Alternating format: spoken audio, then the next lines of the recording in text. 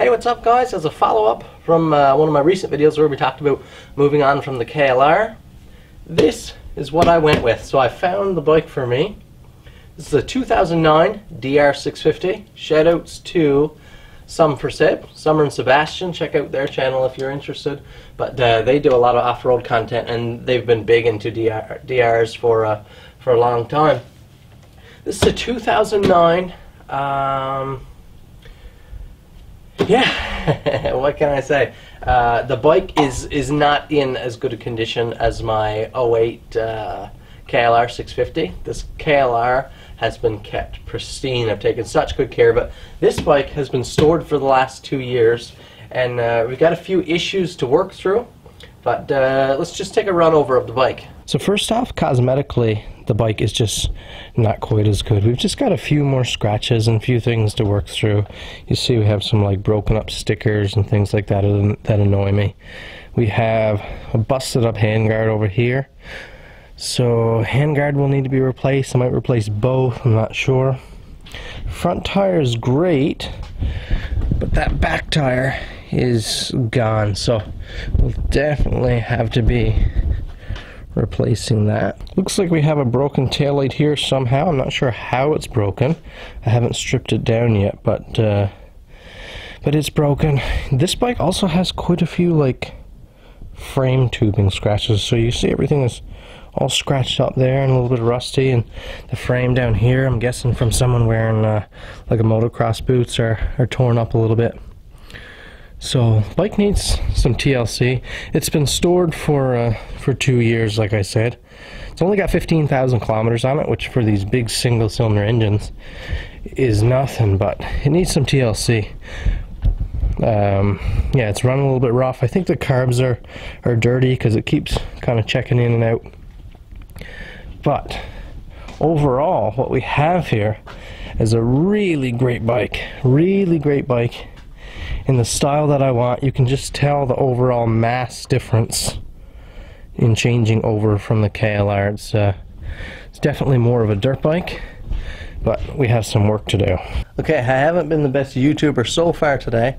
I went ahead just because I was curious and picked apart that light assembly to see what was going on there. Now, if you remember, this was all taped up here, and I figured it was all broken out, like the clips inside or something.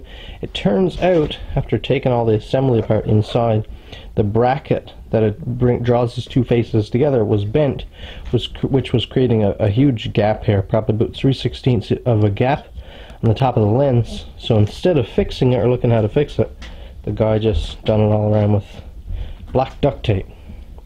Quality fix, but we've got it all cleared up. I think I'm going to change out this taillight. In the future we'll talk about that, but for now at least it looks good and it's all cleaned up. Now if you remember down here we had this huge assembly. Don't bother looking up this plate number because it's not my plate, it's from the previous owner. I'll be switching that out. But this big huge outfit mounts down here, and I plan to remove that. So all I need to do is make up a new plate bracket, which will be real easy. We'll do that in the future, but I think the back of the bike looks a lot better without it, and you don't have that big huge plastic shroud hanging down there. What do you guys think? Was that a good decision to remove that or not? So next thing I'm going to do is just start pulling a few of the panels and the seat and stuff off this bike. See how dirty it is inside. We'll be able to get an idea of where the battery is then for future reference. We'll also be able to check out the air filter, the breather box, see how dirty things are, give it a clean, see if the filter needs to be replaced. Also something I want to do, the side panels on this bike has all mixed matched nuts and bolts. So the previous owner, I guess in working on it or whatever, lost different bolts and he just placed whatever he had in there, which drives me crazy. I would never be able to deal with that. Plus here now I'll need a different wrench or a different socket. Like this one here is a screw head, this one here is a bolt. Over on the other side we have another different size bolt, so we need 3 different tools just to take these panels off. So we'll replace them with something a little better.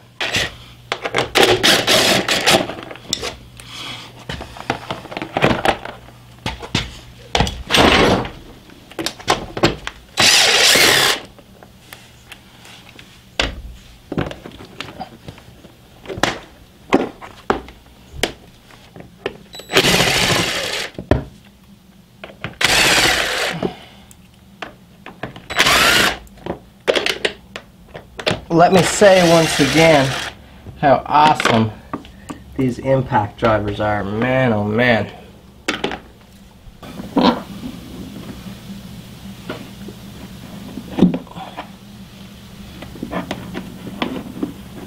Here is the filter. You can see it's a little bit dirty, a little bit scummy. I'm going to give it a bit of a cleaning.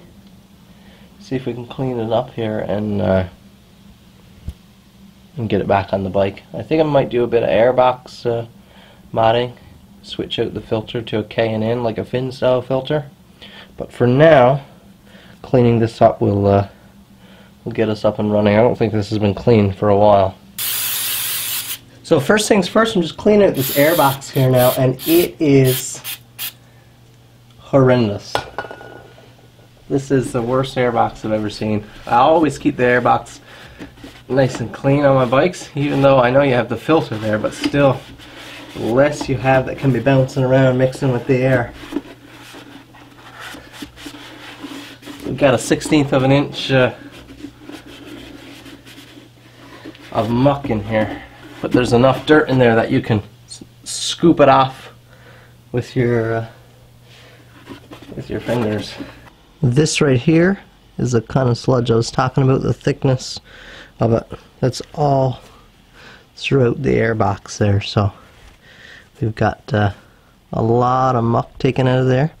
So once we get a clean filter on there, it should really improve its breathing. But you've got to figure that with how dirty the filter is, how dirty the airbox is, the carburetor is probably pretty dirty as well. So that's a bit more involved of a project, but we're gonna have to get that carburetor off and clean it up. Got a bucket of scalding hot water here with lots of soap, lots of detergent in there. So hopefully we can get some of the dirt out of this filter, dry it out.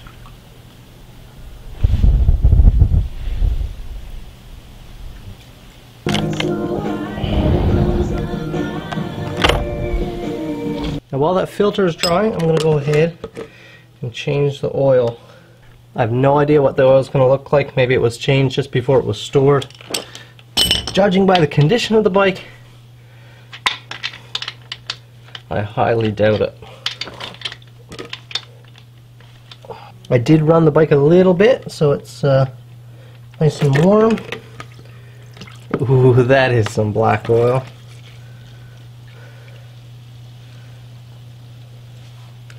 Black, gray swirls. About how I figured it. I couldn't see oil level on the fill glass here, the sight glass, and I think that's because there's way too much oil in the bike. I just filled up a gallon bucket, which is not supposed to be. There's not supposed to be near that much oil in this bike, which would be, at least as far as I remember, the fill spec. It is way more oil than this bike should get, which is hard on the engine seals. Gonna see if the old DeWalt will break these, and it will. Lovely.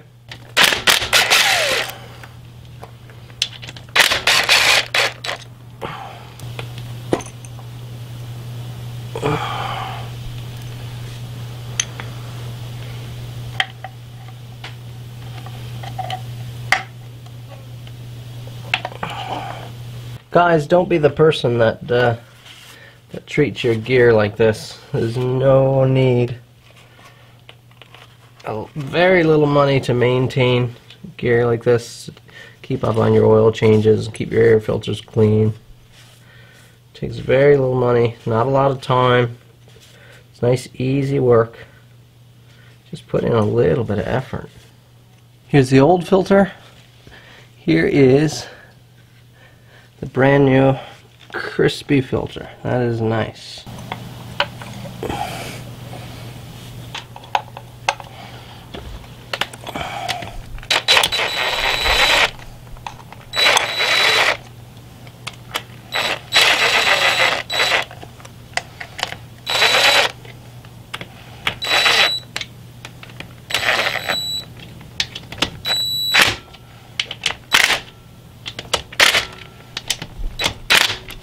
Now for the rewarding part, or the part that feels good, we get to dump some fresh oil in there. Castrol 10W40. Let's check out the color of this compared to that black oil.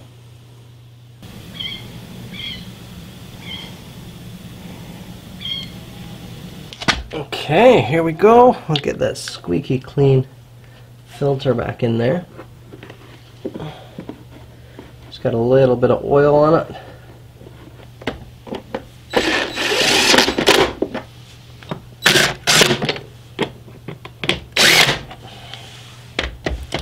So we went ahead, changed the oil, we washed that filter, cleaned the air box.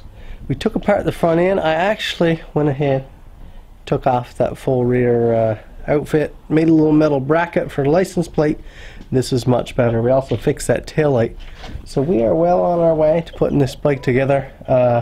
I took it for a spin after the oil change and the filter cleaning, and it's still it's just the bottom end isn't there, so, and the idle's a little bit rough too, so I need to get at those carbs. That's the bottom line. Carbs are going to be dirty. I think I'm going to order a jet kit, because it's probably running the stock jets in there, so I'm going to order a jet kit, probably rejet the bike, see if I can get a little more out of it, but we'll see that in future videos. Hit the thumbs up, or let me know down in the comment section if you're interested in this style of project. I've got to do it anyways. I figure I might as well film it unless you guys really can't stand it. So thank you guys for watching.